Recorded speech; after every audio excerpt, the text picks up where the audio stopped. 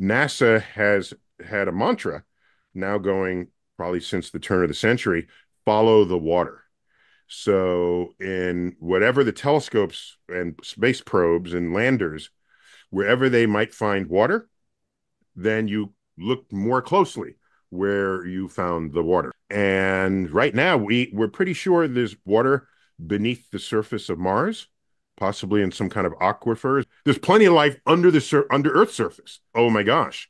A huge fraction of the biomass of Earth is not even on Earth's surface. One other place that I'm looking for is one of the moons of Jupiter, Europa, is has a ice covered, but tidal stress from tides from Jupiter and other moons pump heat into it, and it melts that ice.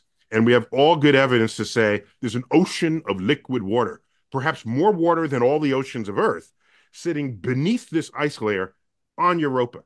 So I want to go ice fishing on Europa, cut a You need hole, both. You lower need our both. camera, see if anything swims up. And my favorite thought here is if we find life, then like what would you call it? You'd have to call them Europeans, right? Because it's Europa.